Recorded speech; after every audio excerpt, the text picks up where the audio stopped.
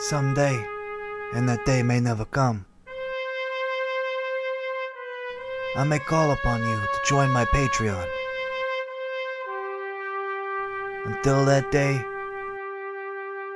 accept this as a gift.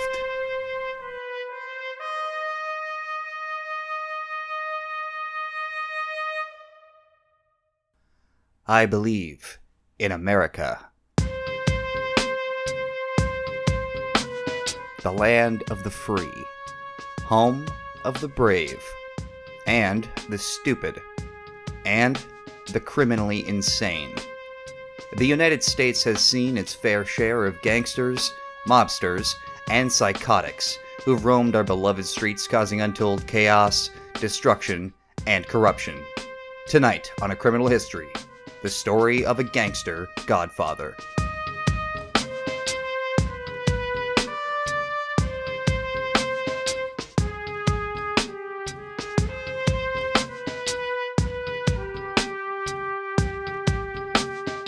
Tragedy, betrayal, and above all, family. Tonight, we follow the story of a man who rose from arguably humble origins into one of the most powerful mobsters New York City had ever seen. We will follow a boy from the Bowery as he is drawn into an alluring life of organized crime through his desire for power and respect and his need to avenge his father and take care of his mother. We will see murderous plots, young love cut short, and tragic irony as we document the known criminal history of New York's own Aldo Trapani.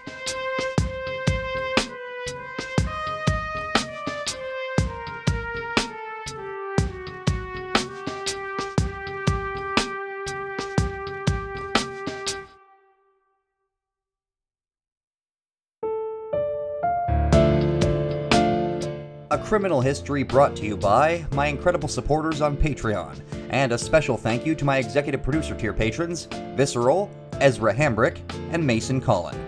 If you want to support the channel, one of the best ways you can do it is by joining the Patreon and supporting those who support me. All patrons at all tiers receive access to all perks listed on the screen for only $2 Canadian a month, or less than $2 American a month. But for those extra generous few who decide to pledge at the executive producer tier level, you can also promote your own content. Today's episode is sponsored in part by executive producers Ezra Hambrick and Mason Collin. You can check out Ezra's YouTube channel, ScottGames99, where they play games like Red Dead Redemption 2, MLB The Show 22, Vice City Definitive Edition, and more, as well as Mason Collin's podcast channel, We're About Everything, where they discuss, well, everything, from zombie apocalypses to game remasters and more. Support the show by showing them some love, and without further ado, enjoy today's episode.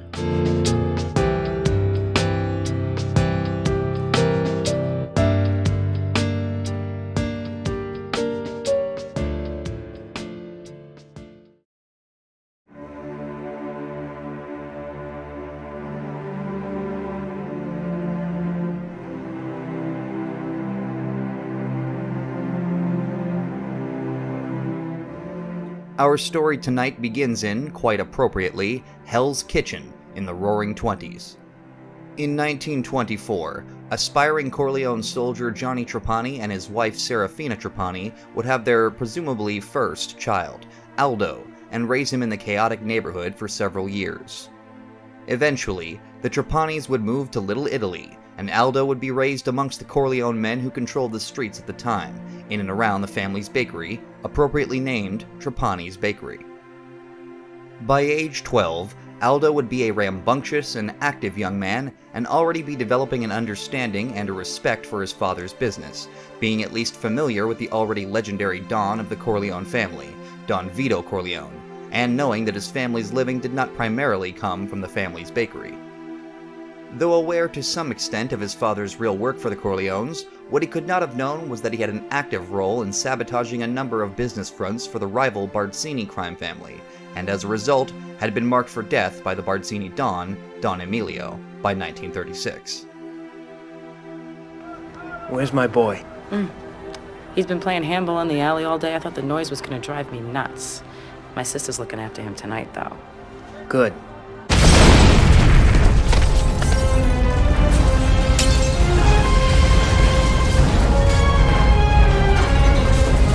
Oh my God, my boy! Christ,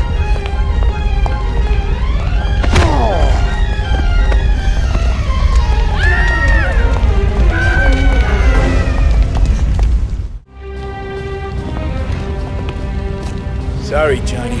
It's just business. Give it to him.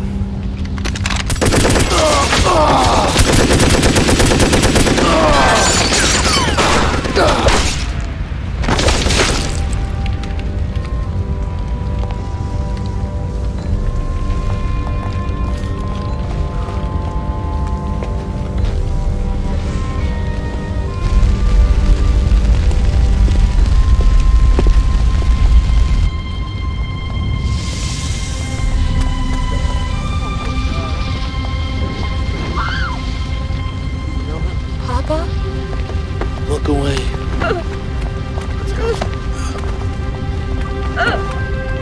know who I am.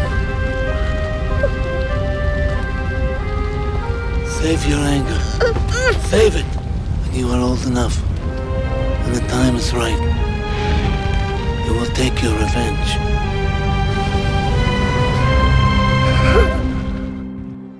Aldo would witness his father's bakery bombed, and his own father gunned down just meters away from him on top of seeing his father's killer, Don Emilio, depart the scene without a shred of remorse.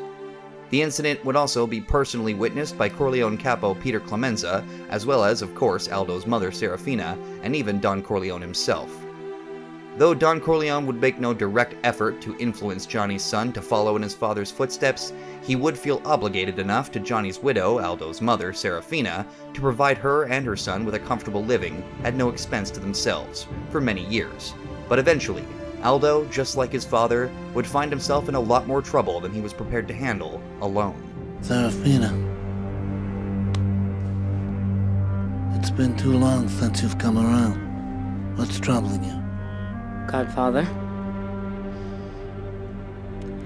my husband was always loyal to you.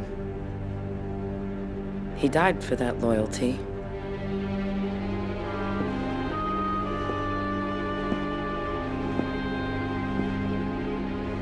I have not forgotten him, nor the loss that you have suffered. Have you ever wanted for anything? Haven't I always taken good care of you? Padrino, forgive me. It's only that I'm so worried about my son. He's fallen in with some bad men. Fools. He's in trouble and... Please. He needs your help. Godfather.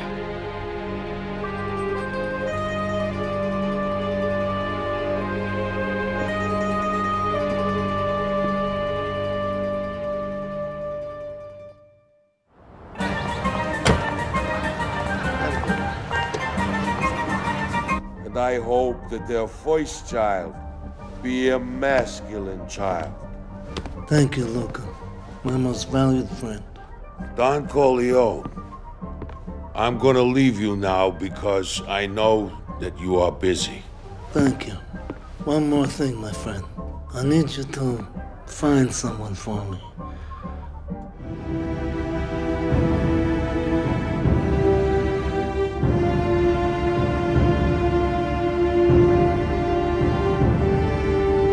At some point in his youth, Aldo would become involved in crime gangs much like his father, but at least starting out at a much lower level. He would, by age 21, be running with a small group of criminals known only as the Bowery Boys, and participate in several small-time robberies with them, primarily serving as a getaway driver. On one particular night, after pulling off yet another successful robbery, Aldo would demand fair payment for his services in driving the getaway car, and as a result, he would be attacked and beaten by the remaining 3 members on orders from the leader. With his mother already worried about his involvement with the Bowery Boys, however, she would use what little influence she still had through Aldo's late father to involve the Corleone family, and quite promptly, they would send one of their most trusted enforcers to help Aldo, Luca Brasi. Thought you deserved a cut of loot, huh? Just because you drove the fucking car? I'm the leader of this gang, and you get what I say you get. Stay down, punk! Check his pockets.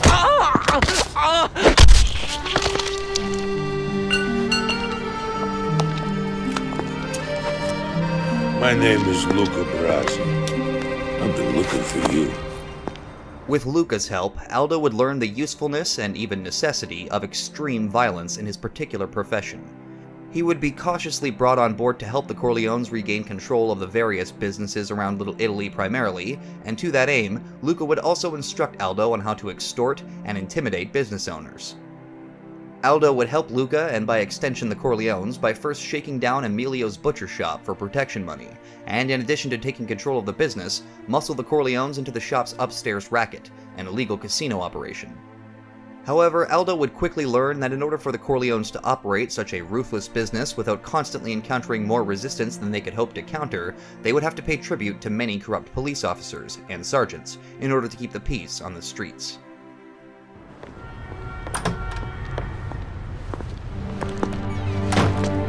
Hey, kid.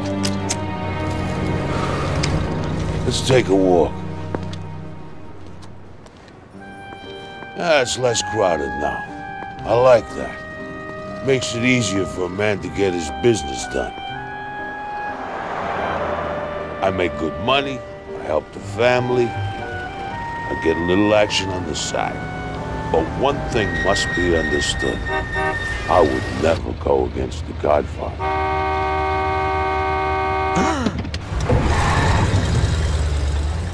Don Corleone is a man I respect.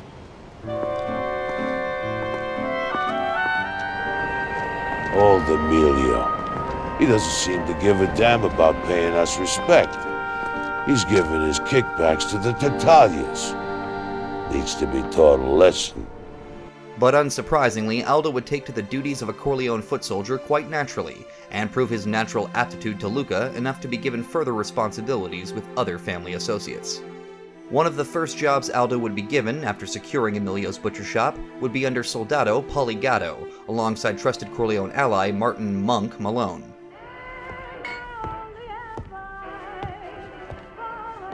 I'm looking for Paulie Gatto. Luca. Luca sends his love. So, you Luca's new errand boy? I ain't nobody's errand boy. Hey, take a joke, why don't you? Take it easy. Take it easy. Look, Luca told us about you. He's just, busting your balls, Paulie. Right, Paulie? Thinks he's a comedian. Meet Monty Malone. He ain't a pretty sight, but, My friends call me Monk. Pleased to meet you. Likewise. Okay, this ain't no tea party. We got work to do. Now follow me. It's right around the corner. With Don Vito's daughter Connie having recently married, the Godfather had been under obligation to agree to help just about anybody with sufficient connections to his family, and one of the vows he would make would be to avenge the Undertaker, Bonacera, whose daughter had been viciously attacked. Working with Monk and Paulie, Aldo would find the punks responsible for roughing up Maria Bonacera and proceed to brutally beat them into submission, and leave them badly bruised, but still alive, once again impressing his new allies and especially Monk Malone. Maybe you can use some company. Please, I won't do it again. Oh, we know you ain't gonna do it again. Gee, you should have learned to treat the dames a little nicer, with a little respect. Now it's too late. Good night, sweetheart. Come on, that's enough.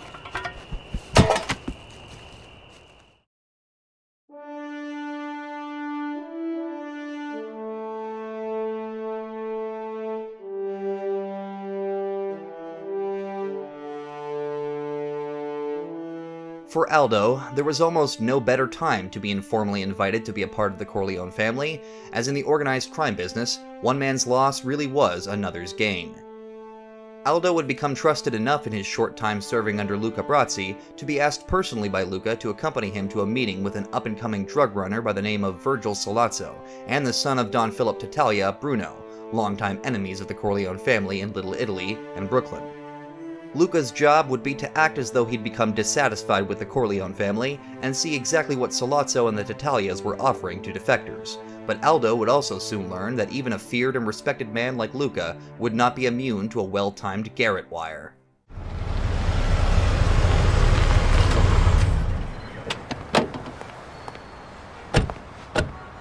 There's an alley over there where you can keep an eye on the meeting. Now, if anything happens, you get out of there fast and find Monk.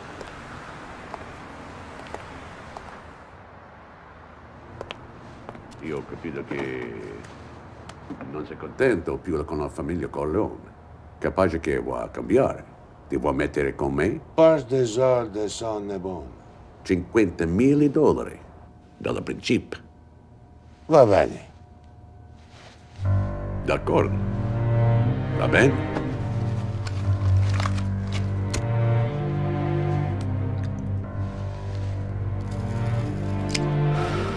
Grazie.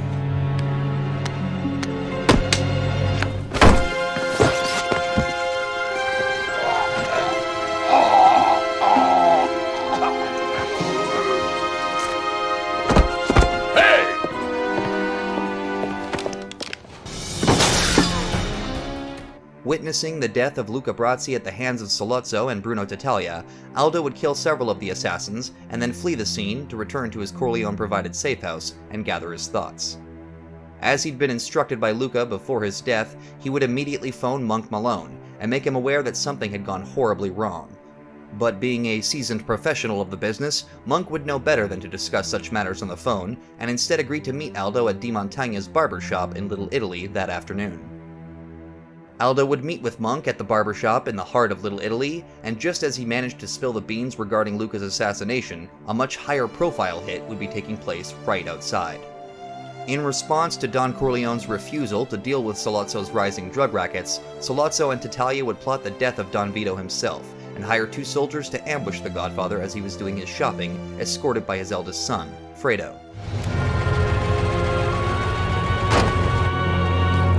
It's a work day. Keep your mind on the job. Hey, Francis! Marty! Over here! Hey, sis. How you doing? How's the old man? Good. Most days, he's tired. Aspetta, Fredo. I'm gonna buy some fruit. Okay, Pop. Not a chance. What's up? Monk! Thank God. Luca's dead. Luca? Thank you very much. You're very kind.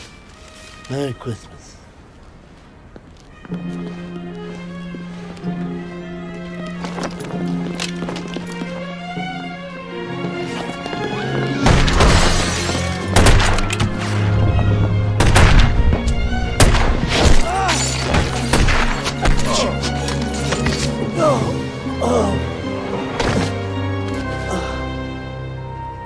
I'm calling the ambulance, Monk. No. You'll be all right. Frankie, my sister, she's out there. Make sure she's okay. Are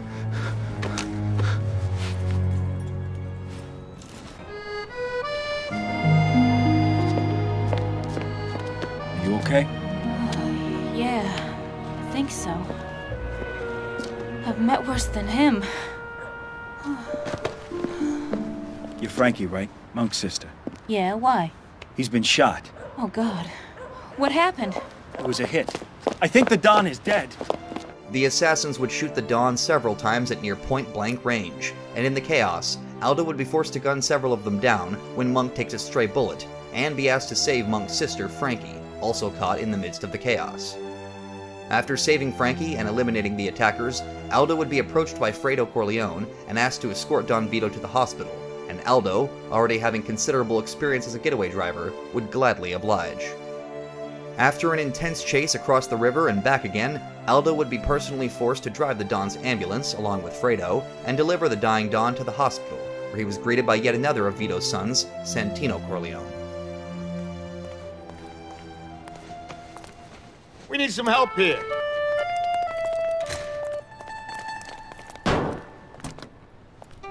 Let's get some help over here. Hey, Fred. Get some help. What the hell happened? Sonny, Pop! God damn it! Back away. All right, let's go. What's this guy, watching a movie? Get him out of here! Fredo, get your ass over here. Hey, kid. Don't mind Sonny. It's just that seeing his pop like that. So what happened out there? We got trapped on the bridge. Guy there says something about Sollozzo and your consigliere. Consigliere? Tom, what else did he say, kid? This is important. What else? He said they were in an old diner in Brooklyn. Christ. I hope Tom is okay. He's not the fighting type. We'll take it from here, kid. Head on over to the compound.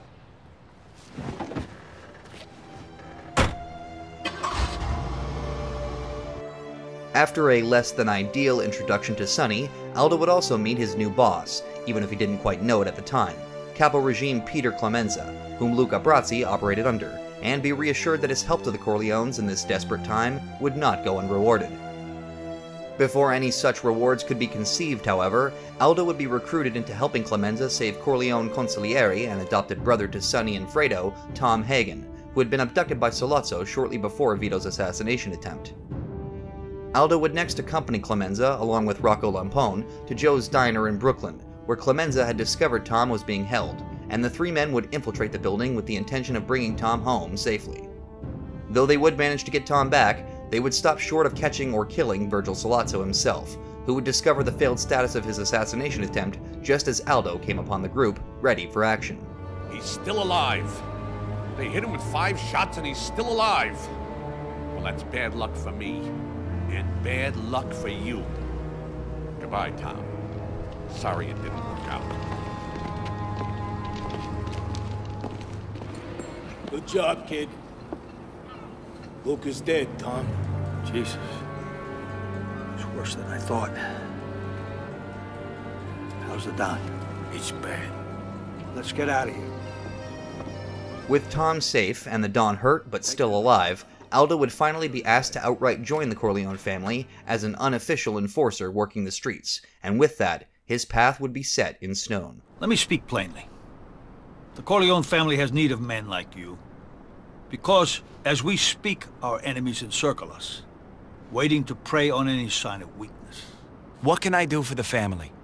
We would like to offer you a role as an unofficial enforcer for the family. See that we maintain control in the streets, help us to regain our true balance. In time, you will become a trusted associate to our family, and then, God willing, you will become one of our made men.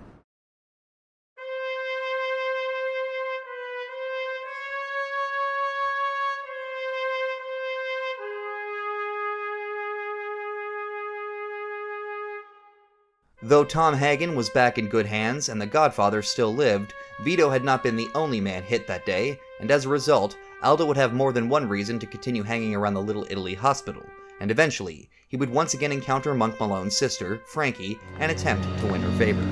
Hi. Hi. God duty, huh? Yeah, you? I'm here to see Marty. Listen, thanks. There's nothing I hate more than playing the damsel in distress, but I appreciate what you did. I guess I better go in. Hey. Yeah? I was thinking, maybe we should, you know... No. No. We really shouldn't. But we will.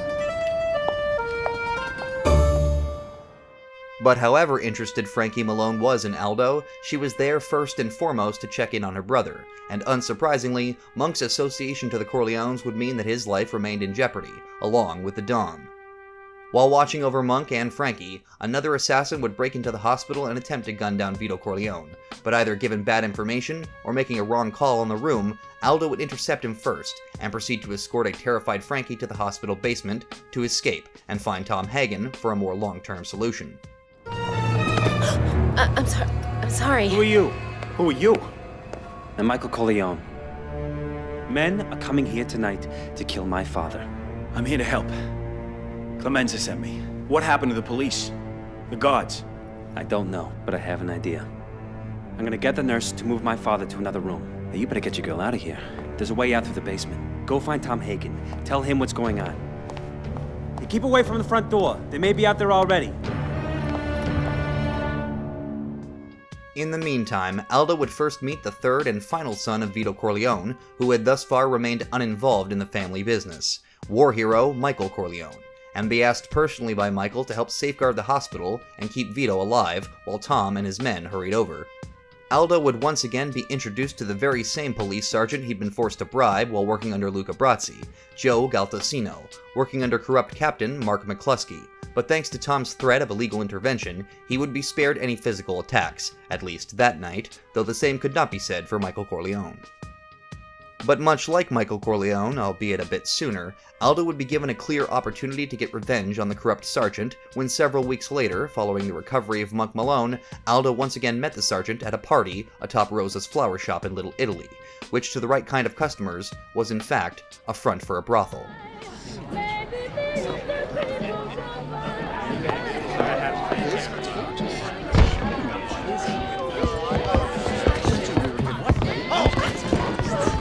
Party's over.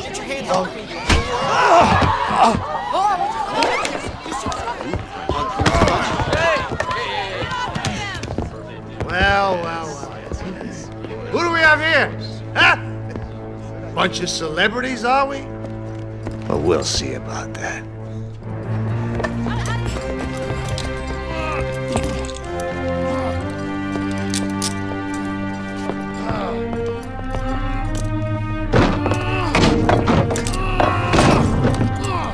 We're here, darling. I think I need to take you in for interrogation.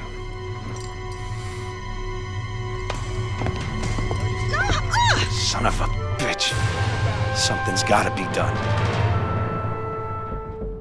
But the sergeant wouldn't be wise enough to incapacitate Trapani himself, and Aldo would take the opportunity to sneak away from Rosa's through the alley and locate Joe Galtesino on a rooftop as he tried to take advantage of the host.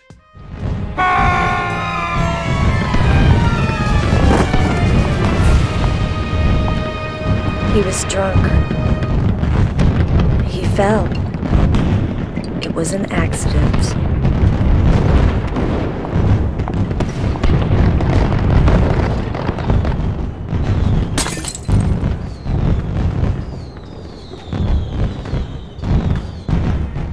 With Monk fully recovered and Don Vito finally on the mend, an increasingly ambitious Aldo would soon after meet the Godfather himself as he recovered in the hospital, and ironically enough, agreed to help the Don in securing the cooperation of a police chief that the family expected and so desperately needed at a time when they faced increased pressure from Sollozzo. Your father was a friend of mine. He had my trust. Now tell me, can I trust you to do me a favor? Of course. How can I help? I try to keep my family protected. Sometimes that means making friends with the police, with judges. I keep them in my pocket and they keep us safe. But this recent bloodshed, it's made them forget their loyalties. I need you to visit my friend, the chief. Pay him off. Remind him that we're still on the same side. He'll be at a police retirement party. You'll recognize him. He's a smoker and he's good with women. Speak with him, but do not bribe the wrong man. Upon finding and bribing the police chief, Aldo would also learn of another internal Corleone problem that could use his personal touch, when the chief sent him to meet one of his men across town. As it turned out, the eldest Corleone sibling, Fredo, had been tasked by his criminal overseer and none other than the king of Las Vegas, Mo Green, with disposing of the body of a man that Mo had business disagreements with. Exactly how Mo Green knew this man, when he was killed, or why he'd been in New York at all, remains a mystery. But what isn't a mystery is that Aldo Trapani was the one responsible for finding and destroying Fredo's car, along with all the evidence of Mo's crimes. You must be the guy the chief told me about. You fit the description. Yeah, it's me. He said Fredo might be in trouble. What's going on? We picked up a car in Jersey, traced it to Fredo. But there's something in the trunk. It's bad. Tom Hagen pays me to help you guys out, but I can't fix this myself. Can you? Don't worry, I can handle it. What's in the car? A body, one of Mo Green's old business partners. Mo off the guy and asked Fredo to get rid of the evidence, but the cops picked up the car on a parking violation first. Sneak into the station and blow up the car with dynamite. The explosion will make sure they won't be able to identify the body. A constant boon to the Corleone family and exceedingly talented at street work, soon after, Aldo would be promoted within the family to an official Corleone associate, and all in the span of just a few months. No more. Not this time, Consigliere. No more meetings, no more discussions, no more Sollozzo tricks. You give him one message. I want Sollozzo. If not, it's all out war. We go to the mattresses, all right? Father wouldn't want to hear this. This is business, not personal, Sonny. They shot my father. That's business, your ass. Even the shooting of your father was business, not personal, Well, Sonny. then business will have to suffer, all right? Listen, Tom, do me a favor. There's no more advice on how to patch things up. Just help me try to win this thing, okay? Hey, son. We'd like you to become an associate to the Corleone family. We can use a man of your abilities representing us out on the streets. The point I want to stress to you, though, if you're going to be one of our associates, is the power of negotiation, okay? Even with the way things are now, especially in times like this. Use your head. A lawyer with his briefcase can steal more than 100 men with guns. Hey, kid, listen. Believe me, if you ever have 100 guys with guns on your side, whatever you do, don't trade them in for some fucking lawyer.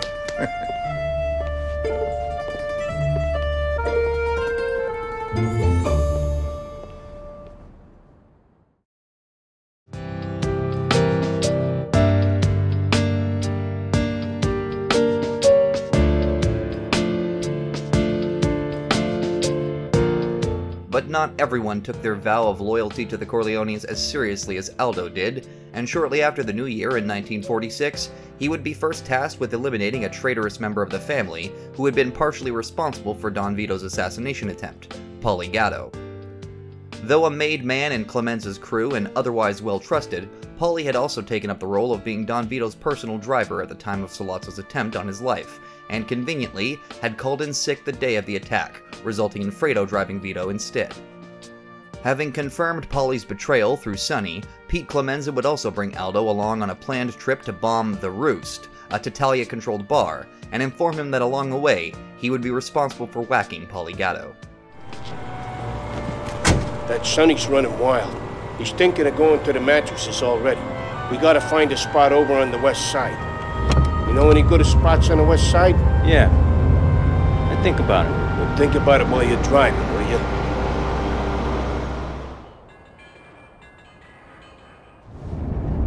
Pull over here. We own this restaurant. Hey, Paulie. You heard what my wife said. Run in and get me some cannoli. So what? I'm the grocery boy now? Paulie's going down today. But there's this thing we got to clean up first. A bar around the corner that the Tattaglia's got. I need you to go upstairs and pick up the weapons and the dynamite I stashed up there.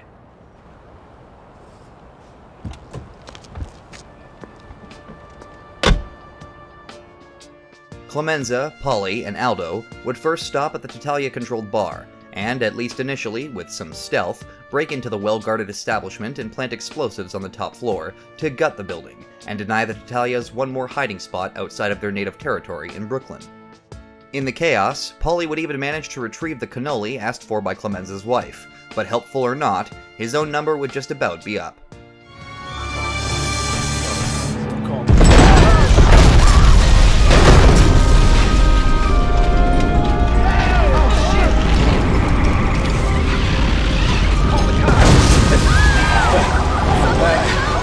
Too hot in there for you, Paulie? What are you talking about? I was covering you.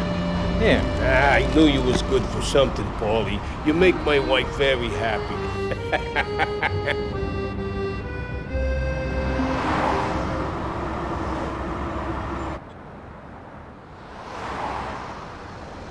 Pull over, will you? I gotta take a leak.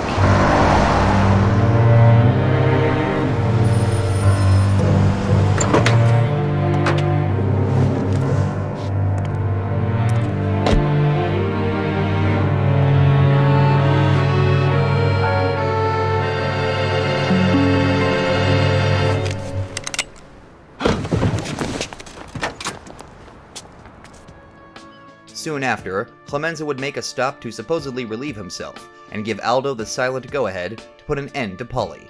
But Aldo, perhaps still mastering the art of subtlety, would inadvertently show his hand when loading his pistol in the car, and be forced to chase Paulie, at least briefly, before gunning him down. Leave the gun. Take the cannoli. Christ. Rocco! I asked you to bring us a car, not the entire fucking police force. They picked me up on the bridge. I couldn't shake it. Christ. Let's get out of here. Kid, you drive.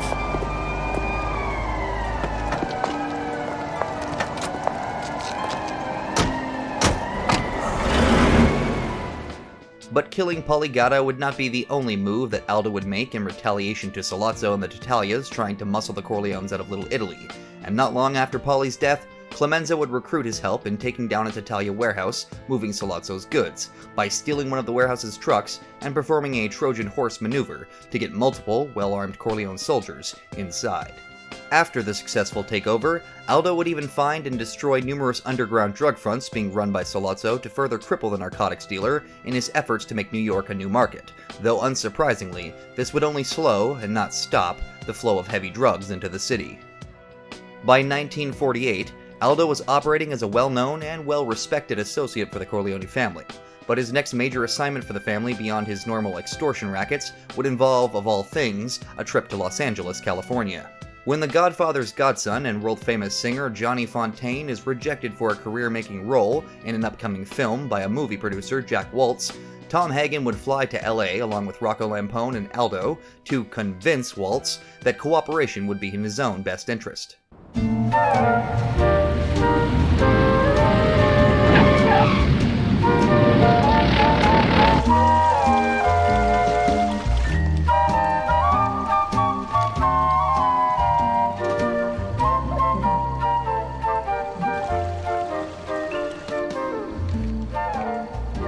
You don't understand.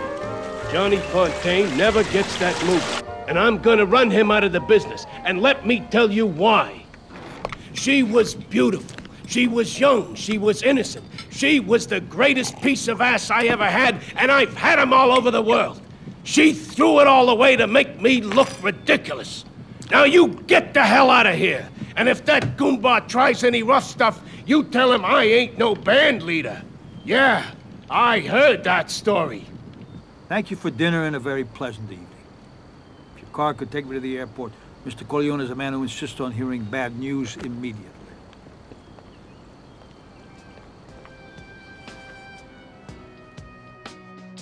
Though Tom Hagen would attempt negotiation to get Johnny Fontane his movie role, he would quickly discover that Waltz's reasons for rejecting Fontane were not entirely professional, and instead very, very personal. With Don Vito's generous offer rudely refused by the movie producer, Tom Hagen would ostensibly leave to give The Godfather the bad news back in New York, but in reality, he would silently let Rocco and Aldo know that it was their time to shine. Being obsessed with one of his horses, Khartoum, possibly a reference to its geographic origin, Waltz would keep a stable on his property to maintain and prepare his candidates for racing day. Knowing that his sentimentality was his greatest weakness, Rocco and Aldo would sneak into the stable, find Khartoum, and proceed to decapitate the animal by unknown means, but we assume quickly, as it would be done without arousing the suspicion of any other guards in the area. Horse head in hand, Rocco and Aldo would sneak their way through the Waltz estate and plant the animal's severed head in his bed, under his blankets no less, ensuring that Waltz awoke to a very shocking and frightening scene, and ensuring that he knew not to refuse an offer from the Godfather.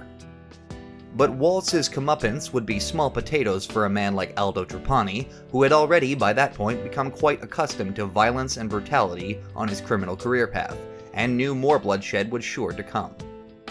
By this time in 1948, Aldo had begun to see Frankie Malone in his rare off time, and the two would gradually develop a loving relationship together, supported by Aldo's criminal lifestyle. That year, the Corleone family would even purchase an apartment in Midtown for the two, and at least for a brief moment, their future life together would seem prosperous and hopeful, but life in the Mafia rarely comes without caveats. With the threat of Sollozzo seemingly unresolvable by diplomatic means, the Corleone family's next move would be to come out swinging with a suggestion from the otherwise uninvolved sibling up to that point, Michael Corleone. Using Michael's assumed neutrality, or at the very least lack of history committing violence for the Corleones themselves, he would arrange a meeting with the corrupt police captain Mark McCluskey and Virgil Sollozzo himself to discuss peace terms at a restaurant in Little Italy, Louis'. Nay, I want somebody good, and I'm talking very good to plant that gun. I don't want my brother walking out of that toilet with just his dick in his hands, all right? The gun will be there.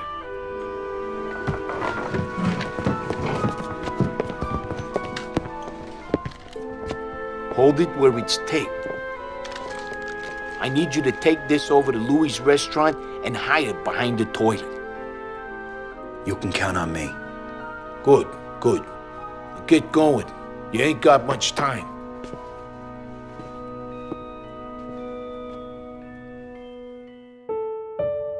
Under orders from Clemenza, Aldo would sneak into Louis' restaurant before the planned meeting between Michael and Sollozzo and plant a .38 snub-nosed revolver behind one of the toilets for easy retrieval by Mike. Just as planned, partway through the dinner between Mike, McCluskey, and Sollozzo, Michael would excuse himself to the washroom and take the pistol Aldo had left for him, to put 2 holes into both the corrupt police captain and, finally, Sollozzo himself. Haphazardly fleeing the scene and dropping the gun as he'd been instructed to do by Clemenza, Michael would flee Louis' restaurant with Aldo's help, and following a short pursuit by Tattaglia forces, arrive at the docks in Hell's Kitchen, where Mike planned to leave America and live in Italy for several years in order to let the heat of his actions die down for the family. No more attempts on my father's life. What guarantees could I give you, Mike? I am the hunted one. I missed my chance. You think too much of me, kid. I'm not that clever. All I want is a truce. I have to go to the bathroom. Is that all right? You gotta go, you gotta go. I frisked him. He's clean. Don't take too long.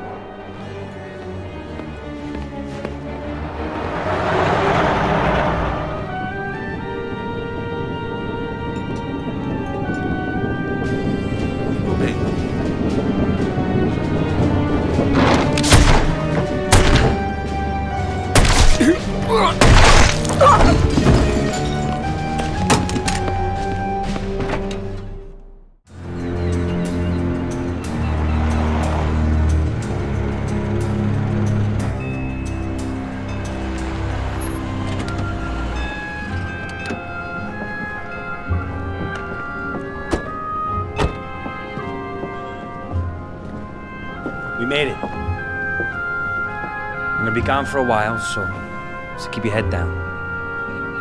And, thanks. You're safe.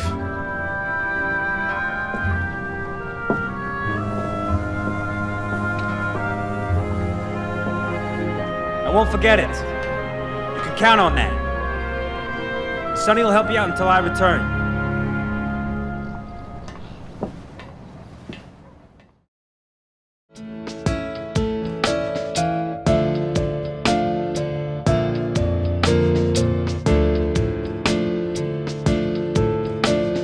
With Michael fleeing to live in Italy, and Fredo too incompetent to run the family in Don Vito's absence, Santino Sonny Corleone would take de facto control of the family operations during this time. Though still taking a backseat to outright controlling the family, Don Vito would allow Sonny to wage his arguably ineffective war against the Tattaglias, which was slowly bleeding over into the other 5 families of New York, and in pursuit of his victory, end up bringing tragedy and misery to his most trusted soldiers. But if Aldo was going to continue to be one of the Corleones' most effective tools of the trade in their escalating war, he would first need to be given a truly official and respectable position within the family ranks, and around this time, Don Vito would agree to do just that. In 1948, Aldo would finally be given the position of soldado, or soldier, within the Corleone family, and thus become one of their made men, who would continue Sonny's war with the full endorsement of the family behind him. There is nothing more important to a man than his family.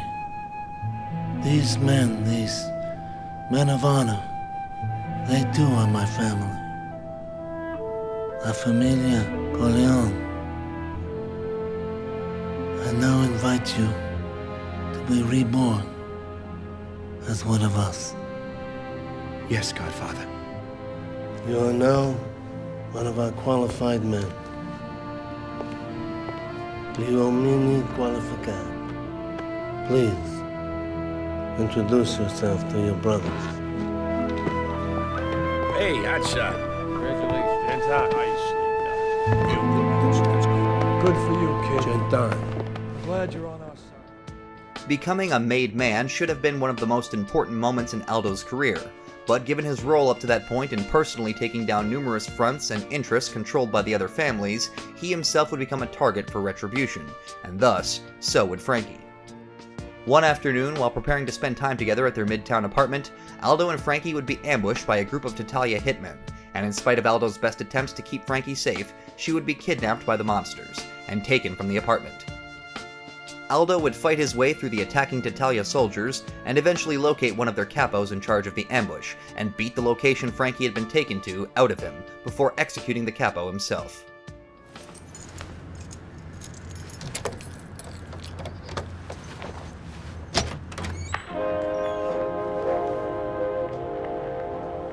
Hey, hotshot. Glad you could make it.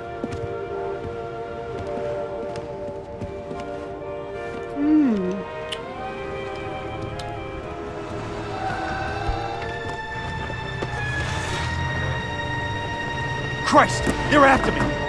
Get out of here! Immediately phoning Monk Malone to inform him of Frankie's kidnapping, Aldo would proceed to meet with Monk in Little Italy, and take him to St. Michael's Church in Brooklyn, where she was being held. But a terrified Monk would blame Aldo for getting involved with Frankie in the first place. There were too many of them. I lost her. We'll get her back, Monk. Come on.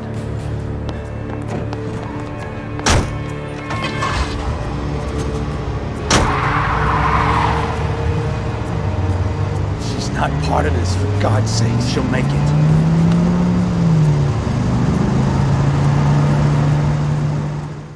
They would race to the church and fight through even more Tattaglia soldiers, but arrived just moments too late to save Frankie, who had presumably already been shot, and was mere moments away from death. Ah, there you are.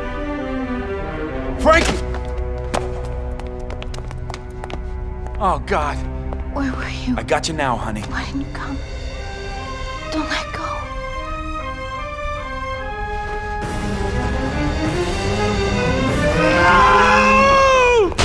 Frankie!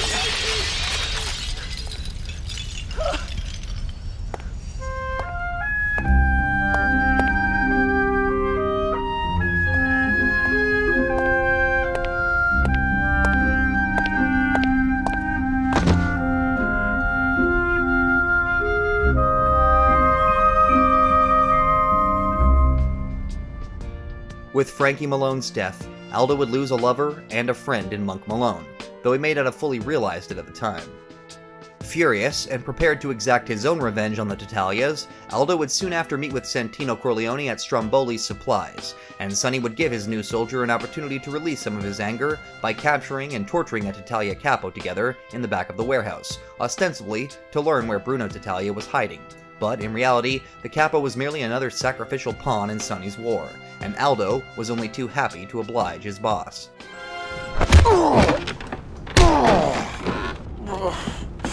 Hey, that's enough, kid. We can't dance around here all night. We're done. Let's get you cleaned up. Okay? Come on.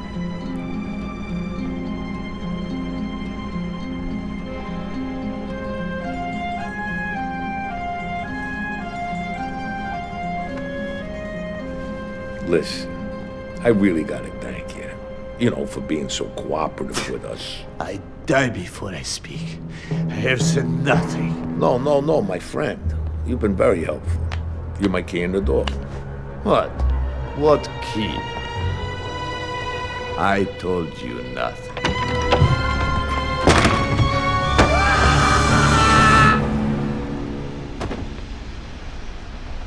The Tattaglias are gonna cremate that son of a bitch at their funeral. Bruno will be there. After beating the capo in an attempt to supposedly learn about where Bruno was hiding out, Sonny and Aldo would lie to him and leave him with the impression that he would actually walk out of the building alive. Just before, Sonny kicked him out of a door in the side of the building, leading directly into the concrete. With the capo dead, Sonny knew the Tattaglia family would be prepared to hold a funeral for him, and that Bruno would almost certainly be in attendance, and thus, the plan was set. Aldo would race to the funeral parlor of Tito Morelli and proceed to violently shoot his way through the building, until finding Bruno and his guards on the upper floors and engaging them for his revenge. Though Bruno would attempt to have Aldo himself killed and would even personally fight back against the Corleone soldier, eventually, Aldo would kill Bruno's guard and capo, Massimo, and finally, Bruno himself, chucking the heartless Tattaglia underboss into the funeral parlor's cremation oven and avenging his murdered girlfriend. With Bruno Tattaglia dead and tensions between the Corleones and the other 4 families of New York still on the rise, Aldo would next learn a lesson of subtlety from Don Vito himself, when he was asked to break up a strike at Verona warehouse, which he had taken control of for the Corleones from the Tattaglias. Vito, being far more relaxed and calm in his thinking than his son Santino, would ask Aldo to break up the strike with minimal violence, but Aldo, knowing little else besides violence, would end up raining chaos on the protesting workers in order to get what he wanted, and as a result, he would also bring further turmoil down on his capo, Peter Clemenza, when the police overheard of Aldo's less than subtle shakedown. If it isn't Mr. I can't break up a protest without the whole fucking world finding out. Clemenza, come on, why the grief? I'll tell you why. You cracked some skulls at the protest, so the cops decide to crack down on me. Real fucking fair. I think you owe me one, right? Of course. Sorry. What do you need? These guys here tipped me off. The cops are on their way to raid my house. Anything I don't want them to find is on that truck. I need you to drive the truck to Paulie's old safe house. Don't let the cops get you. There's shit in there that could get us all busted. Aldo would indeed manage to take the truck containing all of the things Clemenza didn't want the police to find at his house and stash it at Paulie's old safe house in Brooklyn to keep away from the authorities. But even with his success, troubles for the family would be far from over.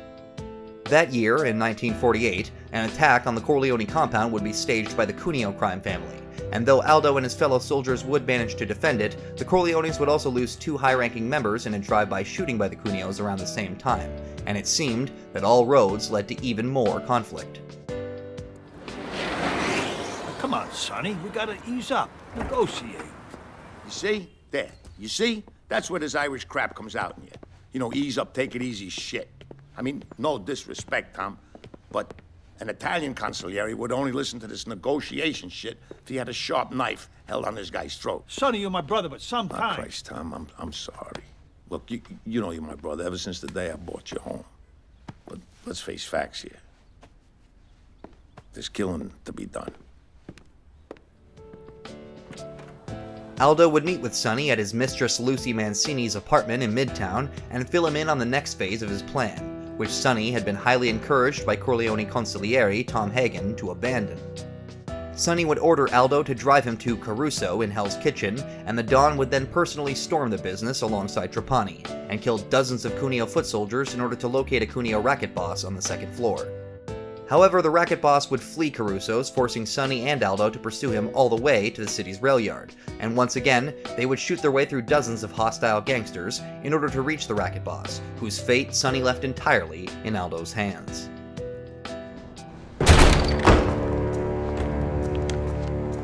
Wait.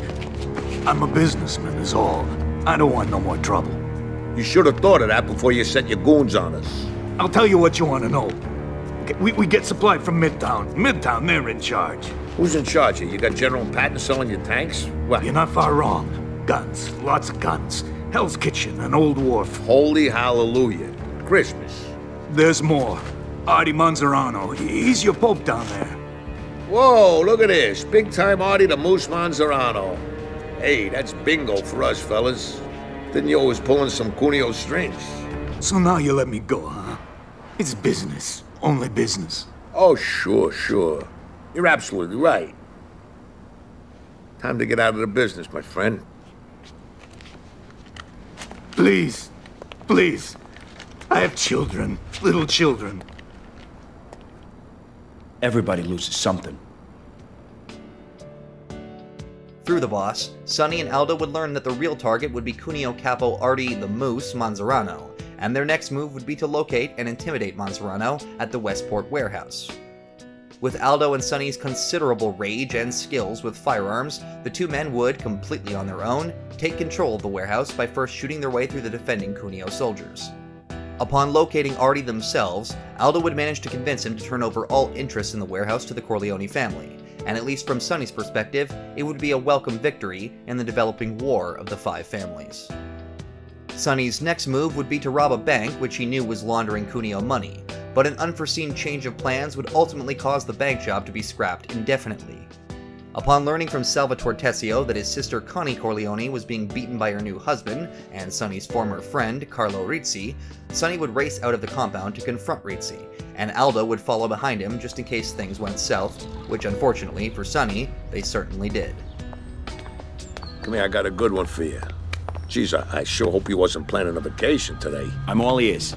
Go to your bank up in the Bronx handles all that dirty laundry. So we're gonna walk right in, and we're gonna take whatever the hell we like. Sonny. Fuck 'em. It's for you. Bink, you know. I'll be right back, hang on. Upon reaching the toll booth at Jones Beach Causeway, Sonny would be ambushed by members of all four rival families to the Corleones, and thanks to a paid-off toll booth attendant, meet his tragic end in a hail of gunfire. Son of a bitch. Come on, come on!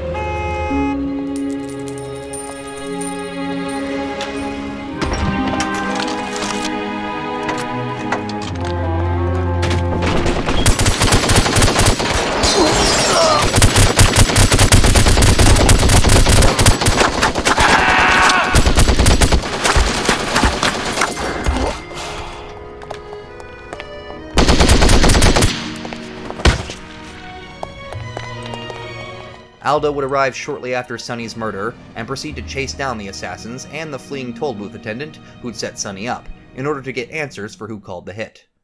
Aldo would indeed corner and intimidate the attendant, and through him, learn that the order to kill Sonny had come from the Bartzini crime family out of Midtown, which he would disclose to Tom Hagen at the Corleone compound, just as Don Vito himself learned of his son's death.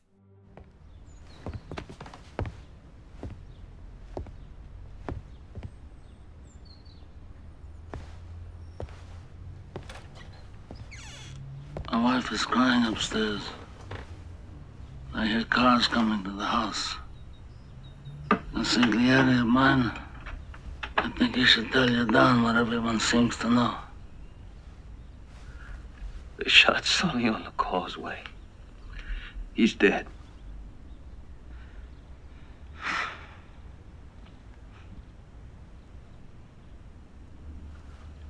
I want all inquiries made. I want no acts of vengeance.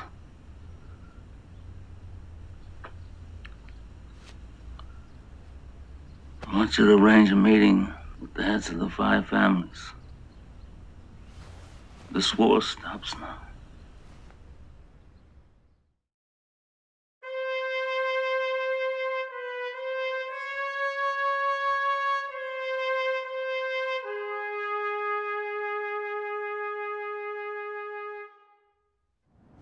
I must have a strict assurance from Corleone.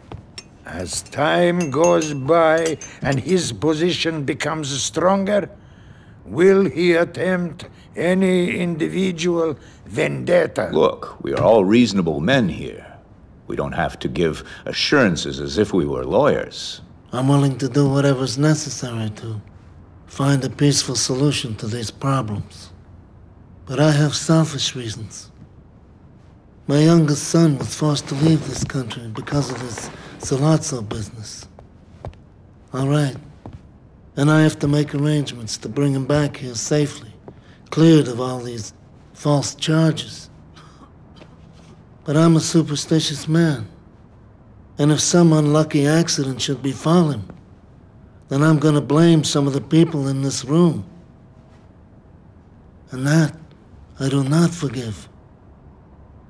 But that aside, let me say that I swear on the souls of my grandchildren that I will not be the one to break the peace that we have made here today.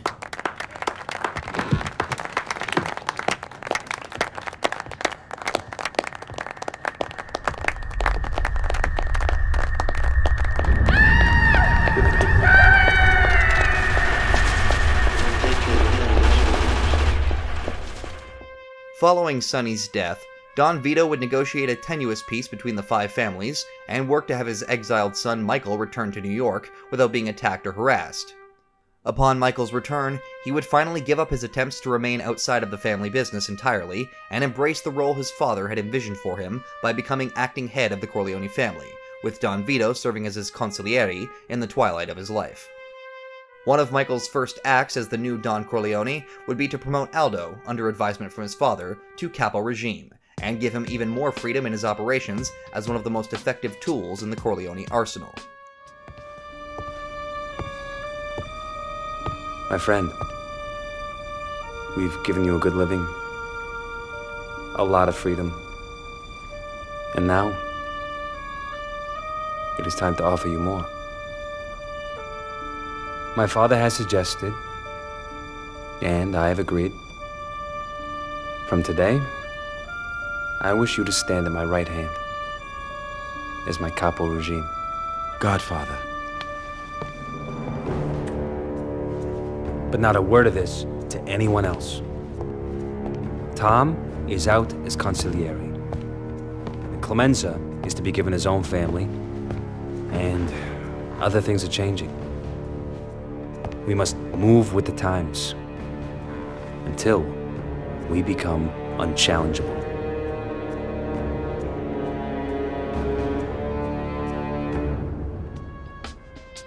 By 1950, with Michael assuming control of the family, he would begin his due diligence in finding out exactly where the family stood after Sonny's devastating war, and in the process, discover that somebody within the family was an informant to the FBI, though he wasn't initially sure who. Suspecting either Aldo himself or longtime Corleone associate and friend to Trapani, Marty "Monk" Malone, Michael would send Aldo to meet Malone and supposedly find the FBI informants at the Bowery Hotel in Little Italy.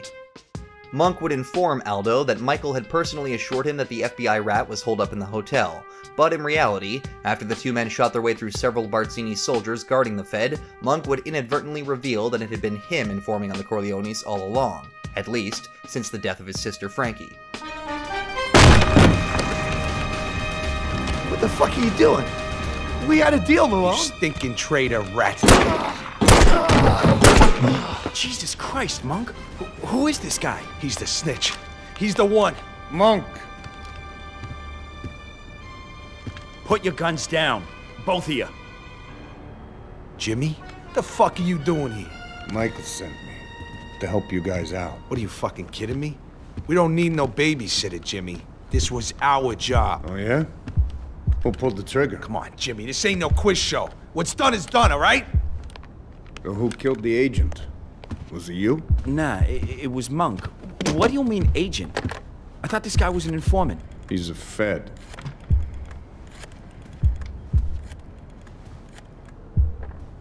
Michael, yeah, it's me. I'm here.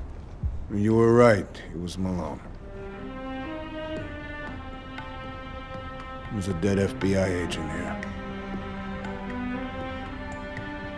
Yeah, he pulled the trigger. He's here. Hold on. It's Michael. He wants to talk to you.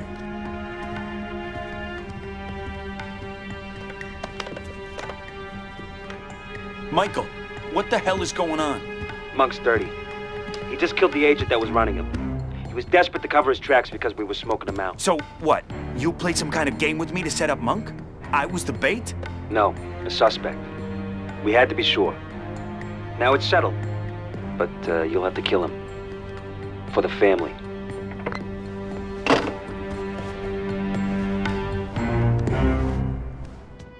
With Aldo cleared of any suspicion but Monk's new allegiances revealed, Michael would personally order Aldo to track down and kill Malone, despite his reservations with killing a former friend. Knowing exactly where his loyalties were, Aldo would agree, and locate Malone at a nightclub, the Va Va Voom Room, in Little Italy, with help from Corleone soldier Jimmy D'Annunzio, who had been following Aldo and Monk under Michael's orders. When you killed Frankie. When they killed Frankie. I just didn't care anymore. But you turned your back on the family. You're gonna let me go, or you're gonna die trying to stop me, so help me. Though Aldo would attempt to convince his friend to stand down, both men would know that their encounter could only end one way, and a subsequent shootout would erupt inside the nightclub, with Aldo taking down numerous Cuneo soldiers who had been working with Monk to betray the Corleones. After disposing of the Cuneo soldiers guarding him, Aldo Trapani would personally execute his former friend Marty Malone on the nightclub stage, with barely a hint of remorse remaining in his jaded heart. Over the course of the next 5 years, Aldo Trapani would use his new position as a Corleone capo regime to slowly take control of numerous fronts and rackets across New York City, and gradually be given more and more freedom to operate as a capo for the family. In 1952, he would even be given permission to form his own crime family alongside Corleone capos Salvatore Tessio and his old boss Peter Clemenza, and though still operating entirely under the Corleone umbrella, began expanding his family's ranks to ensure its stability. One of his first recruits into the newly formed Trapani crime family would be his nephew, Dominic Barbaro, whose skills boosting cars and fist-fighting had by then already impressed Aldo, but it isn't entirely clear who Dominic's father or mother had been, given that nothing is known about the other Trapani siblings. In July of 1955, the legendary founder of the Corleone family, Don Vito himself, would finally succumb to the hazards of old age, and die of a heart attack at age 68 at the family compound. Though the Corleones had been regaining much of their former power in both Little Italy and the rest of the city, the war between them and the remaining four families had seemingly never truly come to an end, as they continued to chip away at Corleone interests, particularly the Barzini family of Midtown. This was especially true following the death of Don Vito, whose tenuous peace effectively evaporated with his passing, leaving the Corleones the #1 target for the other families of New York. The Barzinis would get so close to toppling Michael's growing empire that they would even manage to convince Corleone capo Salvatore Tessio to betray Michael and set him up for a hit. But Michael would know of this betrayal thanks to advice from his late father, and subsequently set Tessio up for his own comeuppance. Before Tessio's plans could be carried out, Michael would pull the rug out from under him, and send Aldo along with Corleone soldier Willie Cicci to ambush the ambushers at the Embassy Club where Tessio had intended for Michael to be killed. Sending Tessio in first and expecting he would be caught in the crossfire, Aldo and Cicci would storm the club and gun down several Barzini assassins, but in the process, Tessio would manage to nearly escape. Aldo would track him down, cornering him inside the club, and despite Tessio's pleas to be forgiven, he would be gunned down by the new Corleone capo, and his businesses would, as a result, fall under Aldo's control as a capo instead. Though we've neglected to mention it thus far, Tessio had pleaded with Aldo to spare him not only because of their joint affiliation to the Corleone family, but because of their own history, with Aldo taking on several assassination contracts issued by Tessio over the years in and around New York. In fact, Aldo would work for various high-ranking members of the Corleone family, carrying out hits against whatever targets he was instructed to, from the likes of Salvatore Tessio, Peter Clemenza, Al Neri, and Anthony the Trojan Brunelli between 1945 and 1955. With Tessio's death and yet another Barzini plot foiled, Michael's plans for New York and the Corleone family would slowly come to fruition. But before he could fully consolidate his power, he would have one more major task to carry out that would also require Aldo's considerable talents as a button man.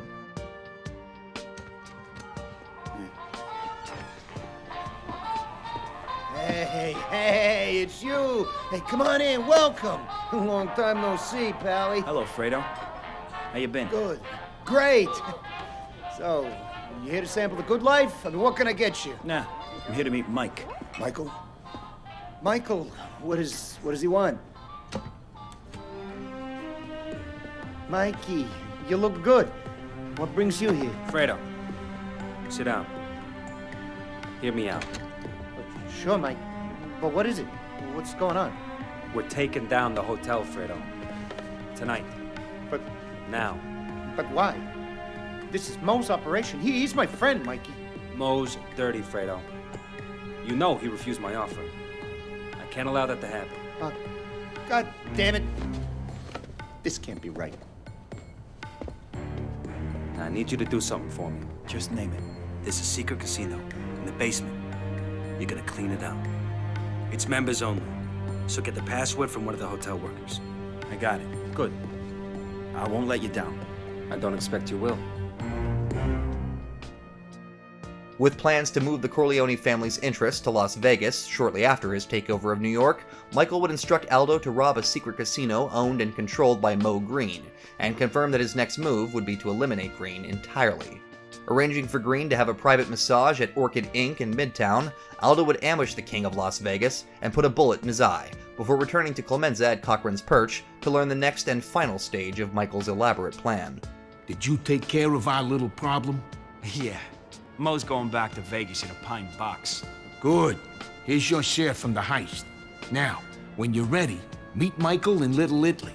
He's gonna be at the baptism for Connie's baby. A baptism? What's he need me there for? It's business. Michael's gonna put an end to all this bloodshed once and for all.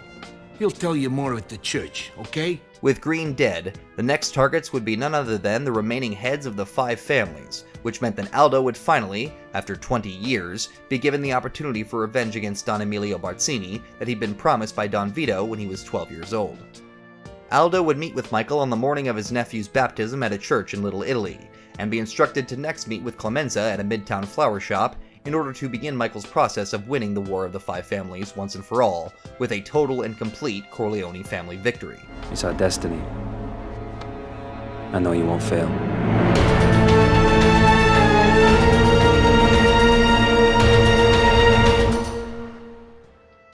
Aldo would meet with Clemenza and learn of their first target, Don Victor Stracci of New Jersey, who was expecting to be escorted personally by Aldo to a peace negotiation with Michael, which in reality would not go how the Don anticipated. Aldo and Clemenza would meet Don Stracci and his men at the St. Albans Hotel in Midtown, and Aldo would personally meet with the Don to walk him to the elevator. Upon exiting the elevator on the ground floor, however, Don Stracci would be greeted not by his men, but by Clemenza wielding a shotgun, who proceeded to gun down the Don in cold blood. It is conceivable that Aldo himself was the one to kill Stracci either in the elevator or beforehand, but what isn't disputed is that the 2 Corleone capos would leave the hotel with their first hit a success, and Aldo would next meet up with Willie Cicci at a barbershop in Hell's Kitchen. Let's go. Drive to the Savannah Hotel. Who are we gunning for? We're gonna take down Cuneo. Should be a piece of cake. Willie and Aldo would proceed to assault the Savannah Hotel in Midtown where Don Carmine Cuneo was held up, surrounded by numerous bodyguards. Using the element of surprise, at some point either Cicci or Trapani would trap Cuneo in the doorway of the hotel and riddle him with bullets, taking down yet another of the heads of the 5 families, with only Philip Tattaglia and Emilio Barzini remaining. Aldo would next meet with Rocco Lampone in Brooklyn to plot the assassination of Don Tattaglia, whom they knew was meeting with a hooker in the area at a backroom brothel near the Manhattan Bridge. After locating the Tattaglias at the St. Sebastian Hotel, Rocco and Aldo would assault the building and eventually find Philip Tattaglia in bed with a hooker and completely unprepared for the attack. Finally, Aldo would meet with Al Neri near the police station in Little Italy and prepare for the final hit, and the only one Aldo was likely personally looking forward to, Don Emilio Barzini. Aldo would drive Neri, dressed as an NYPD patrolman, to the Justice Building at Folly Square, and Al would proceed to ticket Barzini's vehicle and set himself up for the perfect shot on the Don as he exited the building.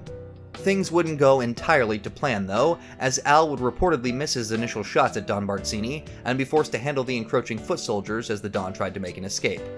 Aldo was not going to let that happen, however. He would personally chase Barzini down to the courtyard beside the Justice Building and corner him for his ultimate revenge.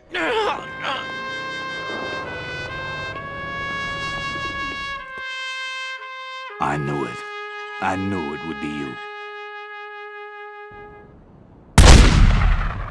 Aldo would finally avenge his father, Johnny Trapani, by murdering Barzini, and with his death, conclude the elaborate and brutal baptism by fire that Michael had set up for the Corleones' rivals. Soon after Barzini's death, Aldo would return to Michael at the church and silently inform him that his plan had gone effectively exactly as he'd hoped, and that now, the Corleones stood as the undisputed kings of New York.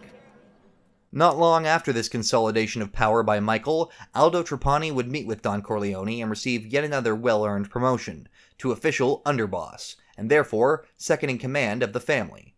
For Aldo, however, there was still much to be done.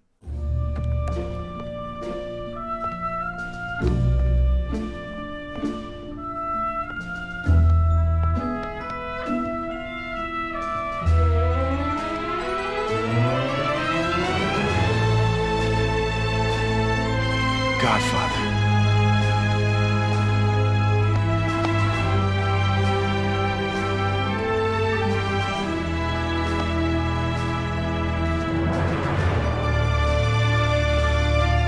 Jim Dunn.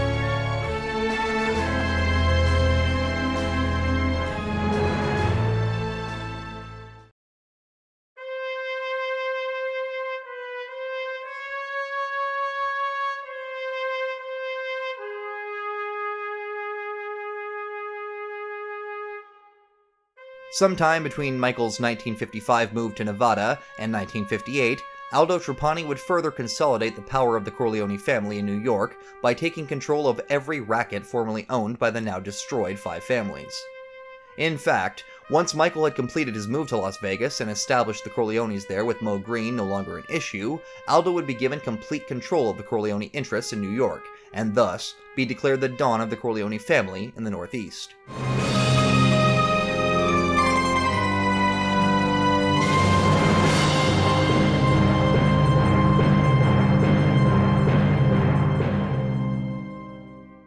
With Aldo's ascension, he would crack down on all remaining assets that had been controlled by the five families, and establish himself as both Michael's new right-hand man and the boss of all New York operations.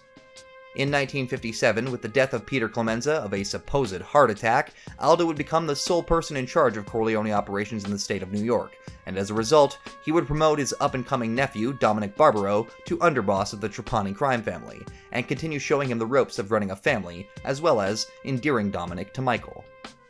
In 1958, Aldo would be invited alongside Michael and several other powerful mafia dons to attend the birthday party of Hyman Roth in Havana, Cuba, as well as New Year's, and be respected and well known enough to be granted some of Mr. Roth's assets as he prepared to retire. Or so he said anyways. Salud! Cheers! Salud! And, at the time of my retirement, I turn over all my interests in the Cuba operation to you, my partners. To the Corleone family and Aldo Trapani, the Hotel Capri. Grazie. The Nacional will go to Rico Granados, and the Sevilla Biltmore to Samuel Mangano, here with us all the way from Sicily. The rest of you will also share in handling my non-casino operations. Gentlemen, rebels and petty criminals are Cuba's past. We are its future. L'chaim. Gendan, salute. During the celebration, Aldo would express concern regarding the growing threat of rebels in Cuba under Fidel Castro, and be proven right when the New Year's party that night was interrupted by the then president of Cuba resigning publicly. As chaos erupted on the streets of Havana, Aldo, Dominic, Michael, and Fredo would all flee the government building they'd been staying at and attempt to make their way safely to a plane at the airport waiting to get them out of the country. With both Dominic and Aldo defending the group, they would indeed manage to reach the airport, but having no time for an official entrance, Aldo would opt to use a blowtorch in order to cut a hole in the fence surrounding the airfield so that they could reach the plane as quickly as possible. Just as he opened up the path, however, Aldo would step foot onto the airfield and immediately be blinded by military forces guarding the area. Aldo would be shot once, fatally, in the neck, and given the chaotic circumstances, his body would be left by Dominic, Michael, and Fredo as they escaped the rioting of Fidel's rebels. At the age of 33, Aldo Trapani had finally been killed. Wait up, I can get us through here.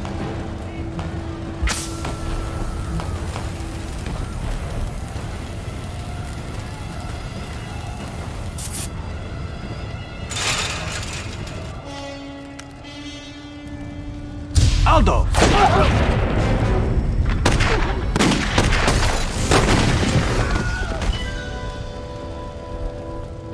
Leave him. We have to go.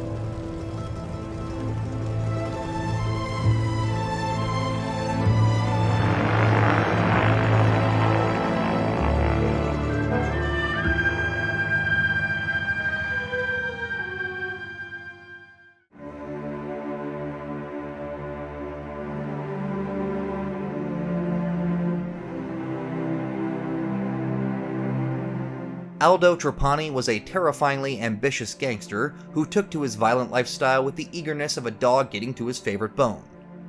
Having been ushered into the life of a street thug by his gangster father, Aldo was both respectful and fearful of mobsters like Don Corleone, which was only further reinforced when he witnessed his father's violent murder at the hands of Emilio Barzini and his men.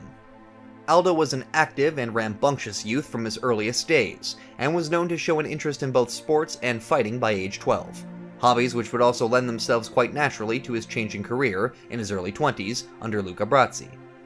Due to his love and loyalty for his father, Aldo would be predisposed to both help and respect the Corleone family his entire life, and when given the chance by Luca, was more than happy to join the family under any circumstances, regardless of how well he was compensated, which for the record was always quite substantial.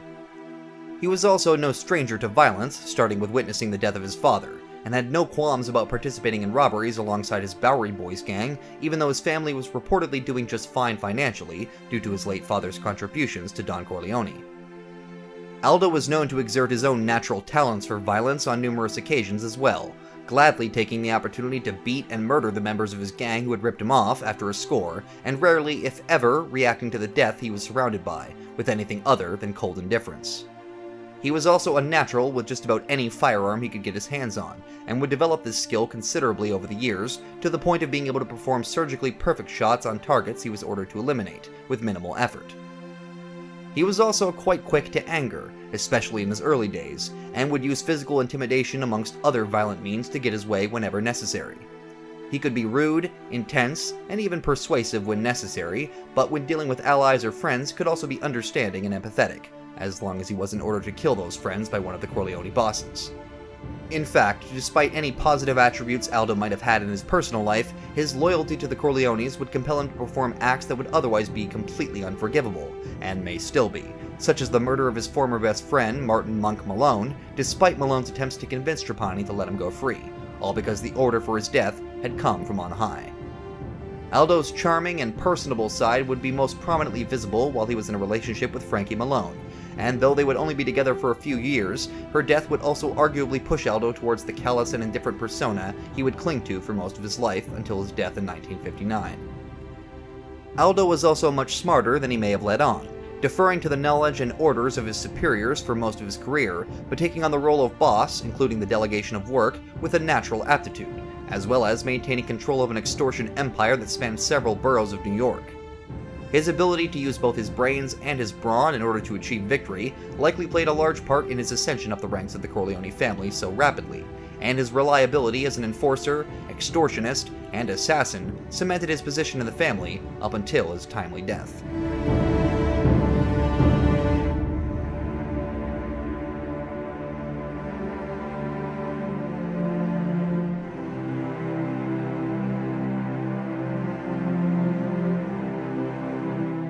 Between 1945 and his death in 1959, Aldo Trapani was responsible for possibly more murders than any other single individual in the city's history up to that point, on top of numerous other crimes related to his conquest of the city's underworld for the Corleone family. Though the numbers we are about to present you are not 100% accurate, they have been compiled by examining all known incidents involving Trapani over the years, including his ruthless takeover of rackets across New York over a decade in his 20s, and at the very least should be considered low estimates for just how many crimes the man could have been charged with had he been deprived of the legal protections afforded to him by the Corleone family. That being said, let's take a look at what crimes we do know he committed, starting with robbery, assault, and murder when participating in a robbery alongside the Bowery Boys sometime in 1945, and subsequently killing all of his former allies when given the opportunity by Luca Brasi. Racketeering, extortion, bribery, and murder when taking over Emilio's butcher shop in Little Italy by shaking down the owner, as well as killing several rival mobsters guarding the casino racket upstairs for Luca, and bribing Police Sergeant Joe Galtasino. Assault when attacking the men who had themselves assaulted the Undertaker Bonacera's daughter, alongside Poligato and Monk Malone. Murder when taking revenge on the Tattaglia soldiers who murdered Luca Brasi. Murder and accessory murder when fighting off the men who attempted to assassinate Vito Corleone and threaten the life of Frankie Malone, and assault when attacking a mobster on the Brooklyn Bridge to extract information about the assassination attempt. Murder when helping Peter Clemenza and Rocco Lampone save Tom Hagen from Sollozzo's men. Murder when defending Don Vito Corleone from more assassins at a hospital in Little Italy. Murder when killing numerous police officers who break up a party at Rosa's brothel, including Sergeant Joe Galtasino. Bribery when bribing a police chief on orders from Don Vito Corleone. Murder, tampering with evidence, and destruction of government property when destroying Fredo Corleone's car containing a body at a police station in New Jersey. Murder, accessory murder, destruction of private property, terrorism, and evading arrest when bombing a Tattaglia family business, The Roost, and later murdering Poligato under orders from Pete Clemenza. Murder, assault, and destruction of private property when infiltrating a Tattaglia family warehouse alongside Pete Clemenza and several other Corleone soldiers, as well as bombing the building in order to send a message. Murder, trespassing on private property, and accessory animal abuse when killing several guards on the Jack Woltz estate and helping Rocco Lampone to behead Woltz's horse and place the head in his bed. murder, accessory murder, evading authorities, and assault when planting a gun inside of Louis' restaurant for Michael Corleone to kill Captain McCluskey and Virgil Sollozzo, as well as helping Michael to escape the police and mobsters chasing them afterwards. Murder when killing the men who ambushed him and Frankie at his Midtown apartment, as well as chasing down the attackers to a church in Brooklyn. Murder, accessory murder, and assault when extracting information out of a Tattaglia capo alongside Santino Corleone, murdering him, and attacking Tito Morelli's funeral parlor to find and kill Bruno Tattaglia and his men. Assault and possibly murder when breaking up a strike at Verona warehouse under orders from Don Vito Corleone. Tampering with evidence and evading arrest when moving illicit goods from Pete Clemenza's house to Paulie Gatto's former safe house, following a crackdown by the police due to Aldo's handling of Verona warehouse. Murder, accessory murder, assault, and racketeering when attacking a Cuneo family business, Caruso, alongside Santino Corleone, as well as a Cuneo warehouse controlled by Artie the Moose Manzarano in Hell's Kitchen. Murder and assault when tracking down Santino's murderers and killing them, as well as extracting information out of the toll booth attendant who played a role in Sonny's death. Murder when killing numerous Barzini family soldiers to supposedly locate an FBI informant, as well as killing even more Cuneo family soldiers, and his former best friend, Marty Monk Malone, for betraying the Corleones. Murder when killing several Barzini family soldiers and Salvatore Tessio for attempting to betray and assassinate Michael Corleone. Murder, armed robbery, and assault when robbing a casino controlled by Mo Green, and later personally killing Green as he received a massage at Orchid Inc. in Midtown. Murder and evading authorities when working alongside Pete Clemenza, Willie Cicci, Rocco Lampone, and Al Neri to kill Don Stracci, Don Cuneo, Don Tattaglia, and finally, Don Barzini. At least 40 murders when taking assassination contracts from Salvatore Tessio, Pete Clemenza, Al Neri, and the Trojan between 1945 and 1955. Countless murders, racketeering, and terrorism when systematically taking control of every underground racket in New York between 1945 and 1955, as well as bombing the compounds of all 4 rival families in their respective neighborhoods. And trespassing on private property and murder when killing soldiers to escape the chaos in Havana, Cuba, as well as breaking onto the airfield where he was subsequently killed.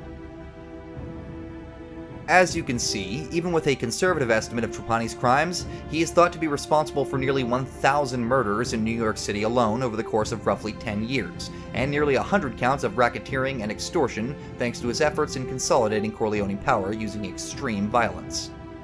Though his life was relatively short in the grand scheme of things, his legacy as one of the most effective, feared, and respected mobsters New York City had ever seen seems to us beyond dispute.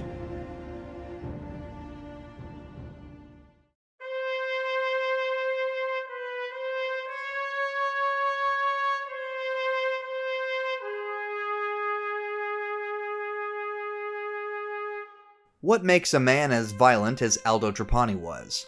Is it family? Perhaps revenge? Or is it simply something that lies dormant until the day it becomes necessary?